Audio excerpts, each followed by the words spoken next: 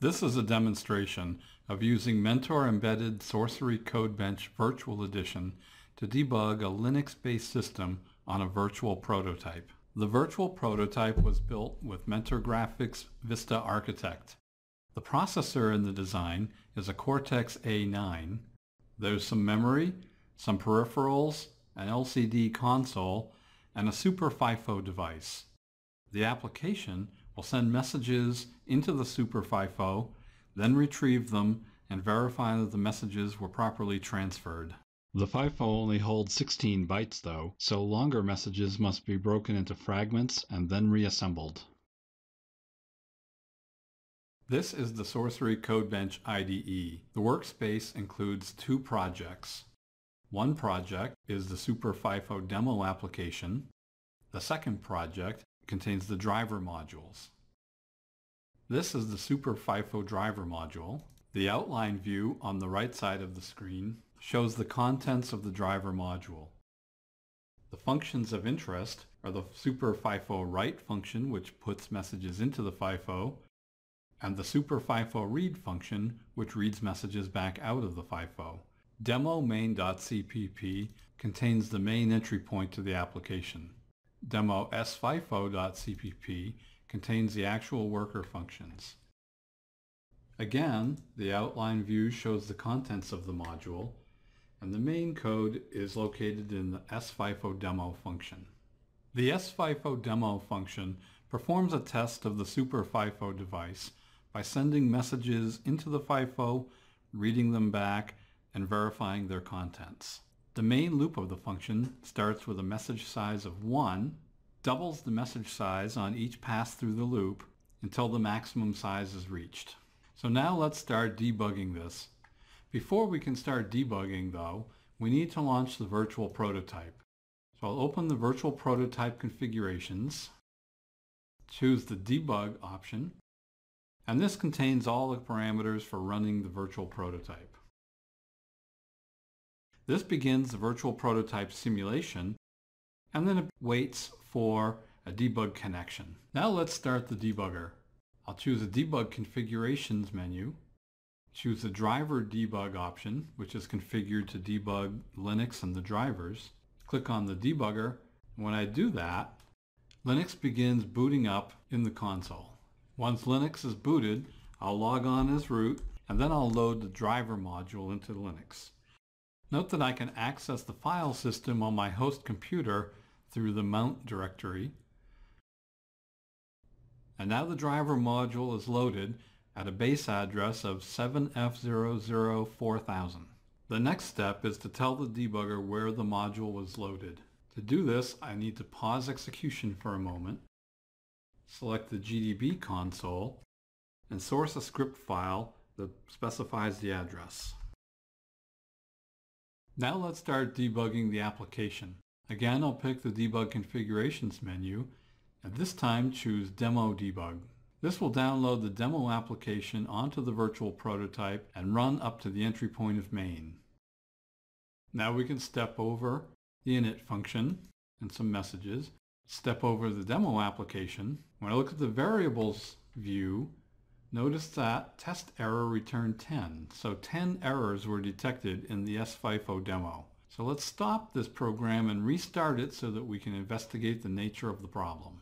So I'll debug the application again, step over the init function, this time step into the sfifo demo function, and let's go down to the two places where it might report an error. One here and one here. The first one says if the number of bytes written doesn't equal the number of bytes read, that's an error. Or if the contents of the receive message and the send message are different, that's an error. I'll also set a breakpoint on the else statement so that I can monitor the progress each pass through the loop whether or not we have any errors. So now we'll run, and you see first we have a 1 byte message. W was sent, W was received, it's all good. Run again, we have a 2 byte message that matches, 4 bytes match, 8 bytes match, 16 bytes match. Oh, we have a problem here. When byte count is 32, it sent 32 bytes, but received only 16 bytes. And you can see the difference in the message length. Let's set a breakpoint on the driver read and write functions to see what's going on here. I'll set a breakpoint at the return of the read function and at the return of the write function. Run the application again. So here I'm at the end of the write function. I can see it is returning the length, the message length, which is 64, as it should be. When I look at the SuperFIFO registers, I notice the count is only 16. Only 16 bytes were written to the FIFO, yet we're returning 64. So the issue is, here you see we're counting how many bytes got put in the count variable, but we're returning the length variable. That was the number of bytes requested. But the SuperFIFO is only 16 bytes deep, so it can only take 16 bytes at a time. The bug is that we're returning the message size requested instead of the message size actually stored in the FIFO. When I resume execution again, and it calls the read function, this time we're returning count. That's the number of bytes actually read from the SuperFIFO, and we got 16 because, of course, there were only 16 bytes there in the first place. And when I run again, my application code checks the number sent compared to the number received, and that's why we have an error. The application code includes a loop to break up a packet into fragments based on the size of the FIFO, but the logic of the loop is defeated by returning the wrong count on the write call. It thinks it sent the entire message when in fact it only sent the first 16 bytes. So now let's stop the debugger of the application, and we'll stop the debugger for the driver and go fix our bug. The bug in the driver module was in the write function. Here it should be returning count actually saved in the FIFO instead of the count requested. Rebuild the driver module, and now we'll make sure that everything's finally okay. Just as before, I'll start by launching the virtual prototype simulation, and when the debugger connection is ready, I'll start debugging the updated driver. Now we see Linux booting up. Then I'll log on as root and load the updated driver. Next, I'll tell the debugger where the module was loaded,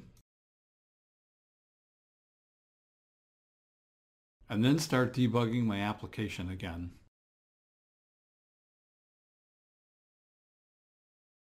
Now I still have the breakpoint set from before, but we think we fixed the driver, so I'll disable the driver breakpoints and leave the application breakpoints in place so that we can monitor the execution of this. So we had already run through the first pass, and we're on to the second pass, and the 2-byte message worked, and the 4-byte message worked, and the 8-byte message worked, and the 16-byte message worked. We've sent the 32 bytes, and again only received 16 bytes. Let's walk through this application and see what's going on with this. This loop is responsible for breaking up the message into fragments the size of the FIFO. So we'll step through this loop now, and we see the write bytes is 16, so it only sent 16 bytes, even though the byte count of the message is 64. Because we fixed the driver bug, we know it only sent one fragment, and the received bytes are 16 as well. So it sent 16 bytes, it received 16 bytes. The whole message is 64 bytes long, but we've only sent 16 so far. So that looks good so far. When we send the second fragment, now interesting, we see again only 16 bytes are received. It should have added the second 16 bytes to the first 16 bytes. Now when we step the receive function again, we see the third fragment overwrote the buffer as well. So now we have a different problem. We're correctly fragmenting the message, but each receive fragment is overriding the same part of the buffer.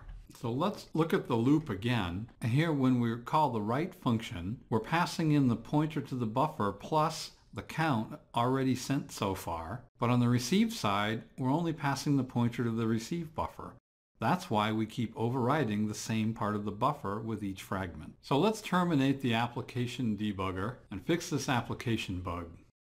Here we need to offset the receive buffer pointer by the received count so far, just like we do with the send buffer. So I'll save that change, rebuild my demo application. Now since I only aborted the debugger of the application, the virtual prototype simulator is still running and Linux is still running, so we can just debug the application again. So now we'll run through the application code. Now we got a 1 byte message worked, 2 bytes worked, 4 bytes, 8 bytes, 16 bytes, even 32 bytes worked, and 64 bytes. So now we know we fixed the receive buffer management bug that we had before. Let's disable all these breakpoints and just run to the return from this function back up to main.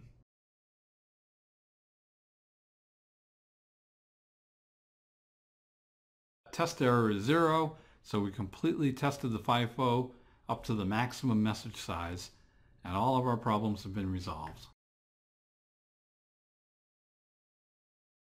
We can use Sourcery Analyzer to visualize the performance of the system. First, we'll open the Sourcery Analyzer perspective, and then we'll create a Sourcery Analyzer project to hold the results. After the Sourcery Analyzer project is created, we'll run the virtual prototype in Analyzer mode.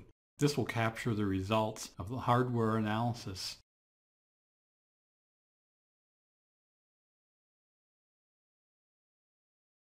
After Linux is booted, we'll create a new Sourcery Analyzer session to capture the results of this analysis run. We can choose from a number of templates. In this case, I'll choose to analyze LTTNG trace data as well as the hardware analysis coming from the virtual prototype. This creates a timeline showing different kinds of information that we might be interested in. There's no data yet. To capture the data, I need to run a profile configuration. This will download the application and run it while capturing Linux trace data and hardware analysis data. Once the analysis run is complete, the trace data is imported into the Sourcery Analyzer and displayed in several ways to show the different information we're interested in.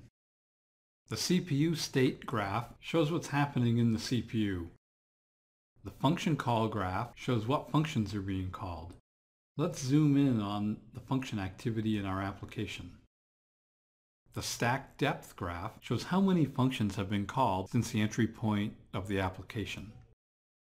The VP power graph shows how much power is being consumed. The red line shows the average power over the sampling interval, in this case 100 microseconds. And by reducing the sampling rate, we can see a little more fidelity in the analysis graph. The yellow line shows the maximum power used, and the green graph shows the minimum power used. The cache hit-miss ratio shows how often the caches are hitting and missing. This gives you in-depth analysis capabilities into the operation of your application. The order of the displays can be changed to make it easier to see what's going on. Here I'll move the power graph higher up so that I can conveniently see it next to the function calls. And now when I zoom in further, I can correlate the power being used to the functions which are being called. This lets me determine the impact of the software has on the overall power consumption of the system. By zooming in further, we can drill down into particularly interesting times during the analysis. And we can drop cursors down so that we can better see what exactly is going on. And by selecting a particular waveform, we can skip to the next change in the waveform. Here's what we call SFIFO read. Then it calls memset, returns to SFIFO read, calls the actual read function, returns back to SFIFO read, and then returns back to the demo loop. If we put a second cursor down, we can go back and look at how much time did the entire SFIFO read function take, including calls to lower level subroutines. Sourcery Analyzer includes a number of built-in analysis agents to show different information about your system. For instance, the function call statistics agent will bring up a table showing how much time was spent in each individual function and each function including the children that it calls. You can also create your own custom agents. This lets you create application-specific analysis for your particular domain. This shows how the Mentor-embedded Sourcery CodeBench Virtual Edition can be used to debug both Linux applications and Linux drivers at the same time on a virtual prototype.